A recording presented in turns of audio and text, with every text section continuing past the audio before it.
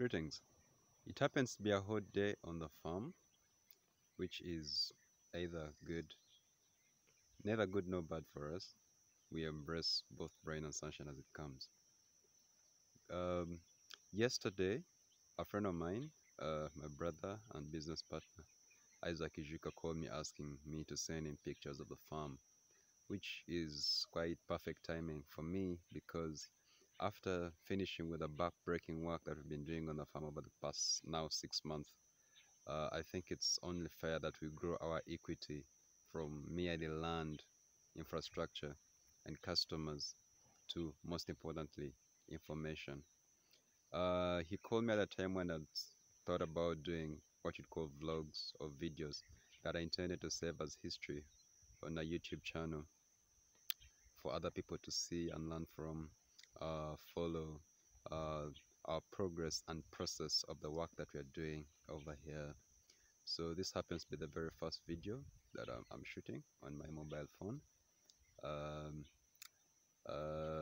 I hadn't intended to have any cattle in here, but it just so happens that there's a few behind me that I'll show you over the course of the next several months, or as and when I release anything for you to watch. I'm standing here particularly because I wanted to show you this. This, we call it a crush here, but it's a holding area for cattle. Very simple, made out of logs or poles, logs and poles that I built in November. We use it to spray the animals against preventively, in a preventive way, against ticks and other ailments that we're trying to hold from infecting animals with disease.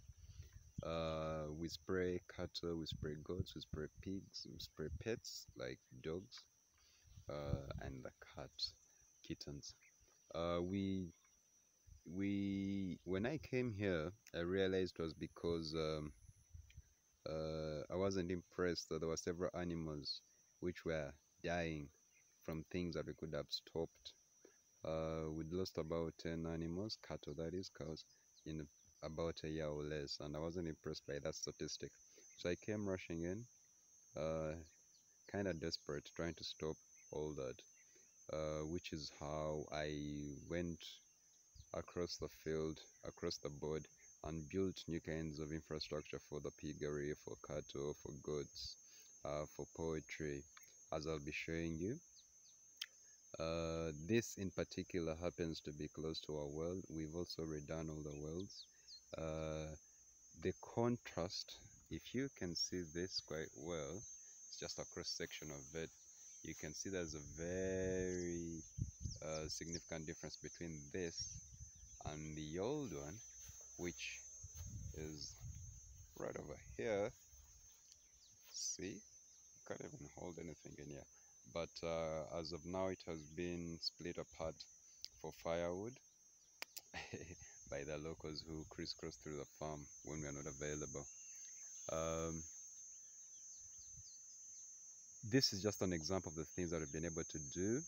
I hope I'll be able to deliver as often as possible with information, sharing with you what we've been able to do in respect to breeding of animals, in respect to medication of the animals, their grading, their treatment, employment, work ethic, improvement of margins of the products that we sell here, for example milk, by our local standards, our relationship with our customers, our employees, and our neighbors. From me to you for now, cheers.